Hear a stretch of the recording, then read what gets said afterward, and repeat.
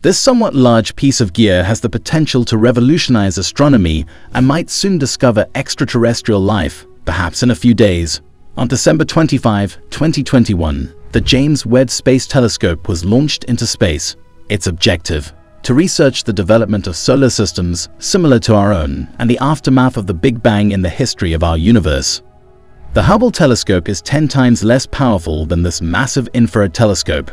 It is composed of 18 distinct, incredibly lightweight beryllium mirror pieces. A 6.5 meters, 21 feet, primary mirror is formed by them unfolding and adjusting. After traveling 1.5 million kilometers, 930,000 miles, to reach its goal, the Webb telescope should be able to view into the past of our universe. It might hold the key to finding extraterrestrial life. Until they track us down first, you wouldn't search for little green aliens if you were searching for evidence of life on far-off exoplanets. One would seek out biosignatures. Stated differently, features found in a planet's atmosphere that might indicate the presence of life, either extant or extinct. Envision an extraterrestrial astronomer from a far-off galaxy aiming a telescope at Earth. The existence of oxygen and methane in our atmosphere are the biosignatures they would observe. These two gases would react with other elements and vanish if life forms weren't breathing them in and out. Thus, oxygen and methane will also be detected by the James Webb Telescope. Finding an exoplanet around a far-off star would be the first step. You might use the transit method to accomplish this. When a planet moves in front of a star, its light will gradually get less. You would have enough information to estimate the planet's atmosphere after it repeatedly passes in front of its star. Its atmosphere would allow you to see how much light passes through it, and from the way the light spreads, you may infer the composition of the atmosphere there.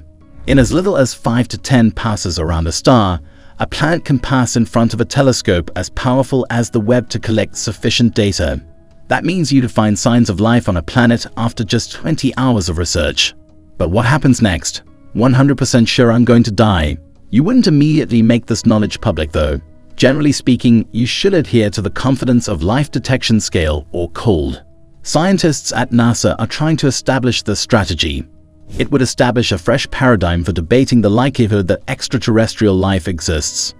There would be 7 levels on the scale. The first step would be to identify biosignatures. As additional information is gathered, you would go up to level 7 on the scale. You would probably find alien life at this time. At that point, powerful aliens beam down to take over our planet, and everyone goes crazy. Correct? Not precisely. It would be more plausible that we are the strong, sentient species if the Webb telescope is used to find life. The shocking revelation of extraterrestrial life would be far less dramatic than what the movies portray. Decades may pass. Anticipate a gradual sequence of innumerable small announcements. Additionally, keep in mind that exoplanets of interest are very far from Earth. It would take decades to go to one of those, such as the exoplanet TRAPPIST-1e using interstellar travel. However, experts think that the atmospheric conditions on this planet might be comparable to our own, or at least like the Earth between 2.5 and 4 billion years ago. Thus, it's possible that microscopic life exists there. Such a discovery would cause a wide range of responses. It might be a dream come true for you.